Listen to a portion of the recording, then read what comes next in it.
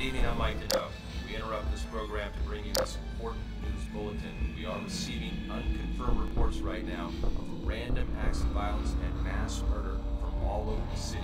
Details are a bit sketchy right now, and there has been no official statement by the police as to what is happening, but we will continue to bring you late-breaking coverage of the story as we get it into the station. Good evening, I'm Mike Deneau. Now, for those of you just tuning in, we will be remaining live on the air for the remainder of this crisis. As we reported earlier, there have been widespread attacks all over the city by what are described as bloody corpses in a trance-like state. Now, whatever is happening does not appear to be a local phenomenon. We've been informed that similar reports are coming in from other cities all over the country. We still have no specific answer as to why this is happening. Reports are ranging from a germ or virus with a mind-altering effect, or some sort of chemical spill, or a behavioral disorder and mass hysteria. All roads.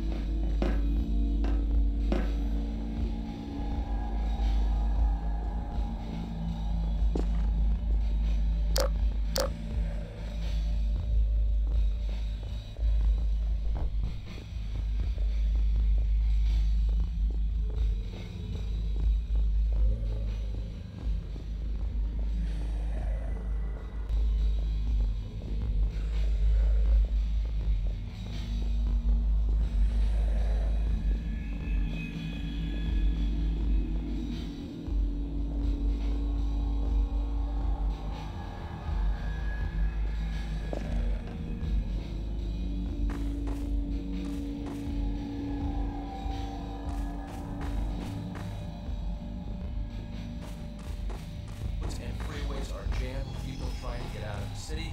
Now, the governor has issued this statement. All people are urged to stay in their homes and lock their doors until the situation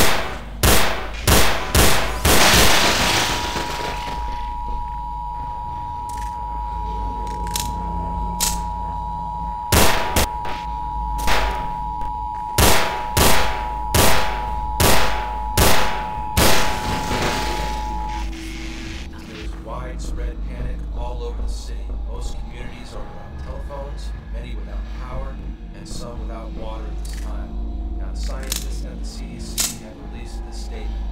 The bodies of the recently dead are returning to life, driven by an unknown force that enables the brain to function.